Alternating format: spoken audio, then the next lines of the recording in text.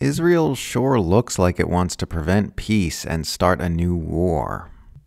Israel has been on another assassination spree, killing Hamas political leader Ismael Haniyeh on Wednesday with an airstrike while he was in Tehran for the swearing-in of the new Iranian president.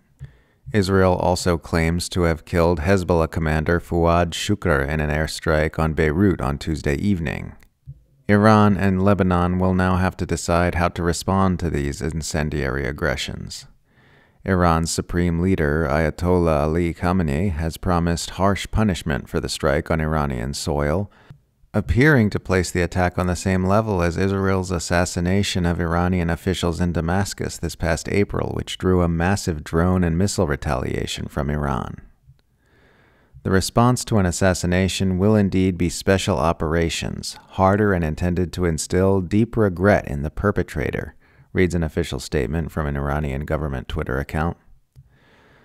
According to Barak Ravid of Axios, Israeli Minister of Defense Yoav Gallant told U.S. Secretary of Defense Lloyd Austin that Israel does not seek war, but the IDF remains prepared to respond to any attack by Hezbollah, which is the sort of victim LARPing only an Israeli official could perform after 2 straight high-profile assassination strikes.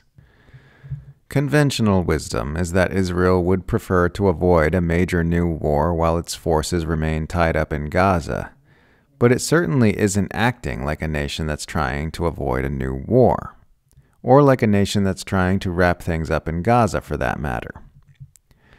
Some interesting commentary on this still unfolding story.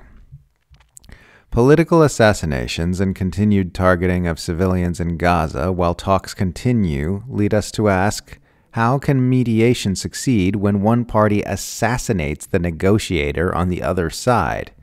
Tweeted the Prime Minister of Qatar, where Haniyeh had been living prior to his assassination. So Israel murders Hamas political leader and key negotiator Ismael Haniyeh and wants us to believe that it is serious about negotiating a ceasefire, tweeted Code Pink's Medea Benjamin, and it kills him at the inauguration of Iran's new president, Pezeshkian, who campaigned for better relations with the West. Instead of a ceasefire and a regional de-escalation, Netanyahu is gunning for a full-scale regional war.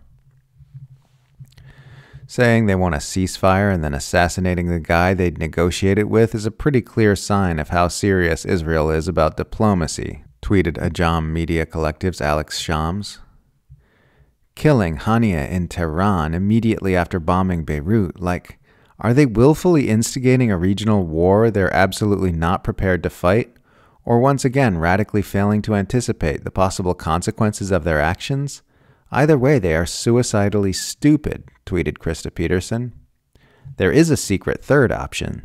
They know they can't fight this war, but they can make it bad enough that Americans have to, tweeted Matthew Petty in response. After all the thunderous applause Netanyahu received for his deceitful genocide apologia speech before Congress last week, this does not at all seem like an unreasonable expectation. We've seen nothing from Washington these last 10 months to suggest that it would leave Israel to defend itself should a series of escalations lead to a major war with Lebanon and/or Iran. We shall see, I suppose.